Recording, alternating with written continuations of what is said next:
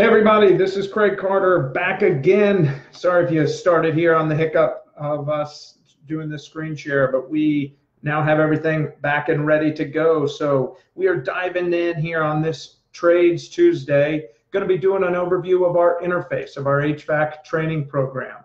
If anybody's out there wants to give me a little update and say, hey, you can see my screen, or if you can't, let me know. But I'm going to be monitoring any questions or things that come in here during this Facebook living. But so here, let's go ahead and get in. Once you log in, anytime you log in, you're always going to be coming through in the top right corner. If I wasn't logged in, you'd be logging in right up through this top right corner. And as always, you're going to be diving into this dashboard. We've been working hard lately, adding more features like a weekly leaderboard. That's in particular for team training. Always focus on how do we start integrating a little competition. And I even know for our individual learners, I can see coming out in 2019 some individual competitions where the leaderboard will start kind of really coming into play there too. Always know that one of the most critical parts of what you're trying to do and getting better here through our HVAC training program is setting goals. It's just like goals to set a new bench press max, or to lose weight, or something you might do in fitness, or some other thing you're always trying to get better in your life. HVAC training, going through some Interplay training programs is no different. You can actually set a weekly goal right here. So if you haven't done it and you actively are using our training, or if you're thinking about starting, this is something you should always try to dive into. One thing I always want to do, call out, something that's not always utilized, is actually our career tracks right in here. You can find that on the left-hand side of your dashboard, especially if you're new to the trade, but you're diving into this yourself. These are some simple little groups of courses. Not simple meaning that it's easy. Simple meaning it's an easy way for you to basically select some curated groups of courses that we think fit well together. Our subject matter experts have kind of packaged all these together, and we feel that they actually can help progress you along in your learning, and also just helps keep you motivated along, because you can see, hey, once you're done with one, you dive right next into the next course in the track. So we started there with an overview of the dashboard. We actually feel that's pretty self-explanatory. So let's dive a little further into our courses. And when you look into our course catalog, as you know, this course catalog, I like to say, is like, this is the least amount of training you will ever see on this platform here, because we're constantly updating and adding more courses as fast as we can humanly make them. Our subject matter experts are always at work trying to create more content. So, and when those courses come live, something you always want to pay attention to is this little icon in the top right corner. You have one that looks like a TV screen with a play button. The other one is a 3D icon. Now, this is one of our latest courses here. It's actually one of our kind of initial courses in all of our training. It's actually a Nate Ready to Work prep course. But just even looking at this, you can see our outline that we break a lot of our courses into. But this is all videos. It's a combination of video courses, or videos from our subject matter experts, and as well knowledge checks. So when you're looking through deciding what course you want to take, keep an eye on this top right corner here, and that'll give you a little bit of an idea of what type of course you're getting into. Clearly, one of the main reasons a lot of y'all come to Interplay training is because of our state-of-the-art 3D sim-based VR training that you have at your fingertips. And the courses that utilize 3D sims got a 3D icon in the top right. So let's dive into one of those.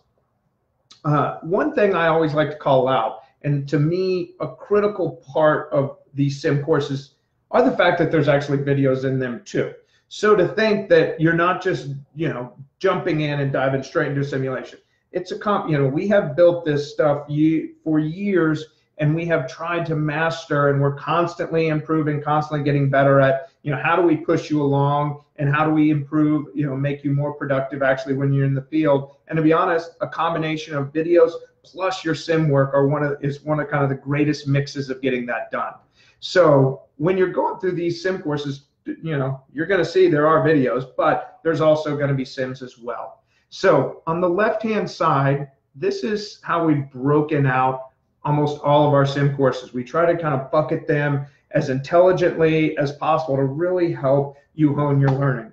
In this Res AC course, we've broken things down by indoor components, outdoor components, mechanical faults, and outdoor major loads. But once again, let's just dive into how you would go through this course, kind of soup to nuts, beginning to end. And that actually begins with watching a video. Our subject matter expert brings these courses to life. You can launch them here. I always suggest, like, start with these videos. Don't always just start diving in the sim, because not only are you going to learn something, but you're also going to see exactly how the sim works. One of the biggest things I think people will sometimes get hung up on is, that it takes, just like playing any video game, just like doing any, anything new, any sort of technology, there's a 5 to 10 minute ramp up period. These videos help you kind of ramp up even faster in understanding how to use the sims. So the other thing we do want to cover here today is, let's say now I've watched a video, now I'm diving into a sim. What are the differences between these two little icons here? Now, some of you may have access to VR. You may have an HTC Vive in your hand right now, but I do know that not all of y'all do. So with that, until you have access to a fully immersive VR headset, HTC Vive, Oculus Go, or not Oculus Go, Oculus Rift, you're going to be launching through this desktop icon. And I'm actually using our desktop app here, and so that means I've got access to both of these. I will show you in a second maybe what it looks like if you're launching through your browser. But right here, you're going to just launch through this icon, and you're going to get going. While this is loading, shouldn't take too long. Let me, I know we're going to be getting in trouble here. There we go. A little blip from Facebook. But just so you see how this, you can also launch all these through your web browser. And let's say right now I'm in my web browser, and it would look not much different when I'm launching this course, except you won't see, when you're launching, you're not going to see that VR icon, because you actually cannot launch VR through your through the web browser. And so you're just going to see that launch icon there. That's literally kind of the only difference between launching an app and launching in your web browser. So got the sim up and running. Lastly, I just wanted today to take this opportunity to just go over some high level things that you may not have known or seen inside of our sim activities in HVAC. One are our indoor wiring diagrams.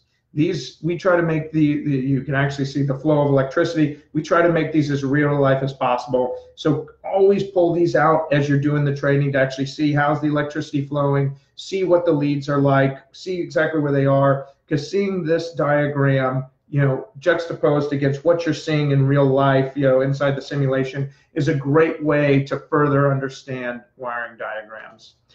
We usually have them broken out by both indoor and outdoor. Whenever, in particular in assessment mode, you're going to have to pull out your tools. And in this case, hey, I'm got to pull out my tool, and this is how you turn it on and off. If you need to use this portion up here, you can move this around. And if you want to get rid of the tool, just go back to the toolbox and click it yourself. So that's something you're going to have to use in the assessment mode. And as well, in the assessment mode, know that you're going to have to teleport. Teleport's one of the main ways that you can move around. And let's say, for example, if I want to go to the indoor unit and then I want to go in someplace specific, this is how I'm going to do it myself. And to be honest, this is one of the benefits of sim learning, is you actually don't have to move around like you do in real life. We're able to reduce the time for you to get that additional experience that we find so important. So always remember, especially once you dive into the assessment mode, you're going to have to use more and more of these jump functionality here. Lastly, and many of you may have seen this, we always have the procedure guide up here at the top. You always can open it up here on this left-hand side as well, and you'll see all the procedural steps that you have going on here. So, and as well as if you've done everything, correct, and gotten check marks along the way. So you'll actually have a little more detail if you open this left-hand procedure guide. So that's about it from me here at the headquarters in Austin, Texas. So I am quite excited for you guys to have checked this out. Certainly always reach out if you've got any questions, and if you're having any other even ideas of things of how we can make this interface any better. We are all ears. You can be sending those ideas to support@interplaylearning.com. You can also even send them to me at sales@interplay.com, and support@interplaylearning.com or sales@interplaylearning.com. And trust me, we're always excited for new ideas, because you all are probably going to have better ones than we sometimes can think about, and we want to know what you want. So that's it from Interplay. Reach out anytime, and excited to see you next week at Trades Tuesday. Have a good one. Bye.